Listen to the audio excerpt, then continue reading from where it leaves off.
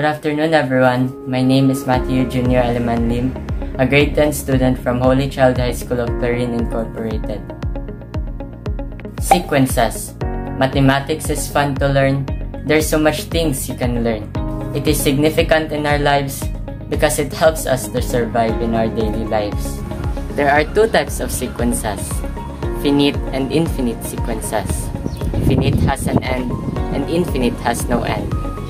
Arithmetic sequence, where the consecutive terms have a common difference.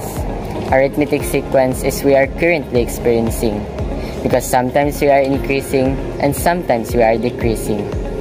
Geometric sequence, where we can find a common ratio in this sequence, also called as a geometric progression that we can use to calculate interest and save money in our nation. Harmonic sequence. The reciprocals form an arithmetic sequence, a sequence who has a harmony that depicts progress and unity. Fibonacci sequence, a sequence that starts with a zero, just like us humans that also started from zero. The number of petals in a flower that makes it pleasurable and nicer.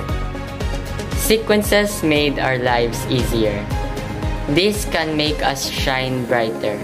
It helps us to be organized for a successful and happy life.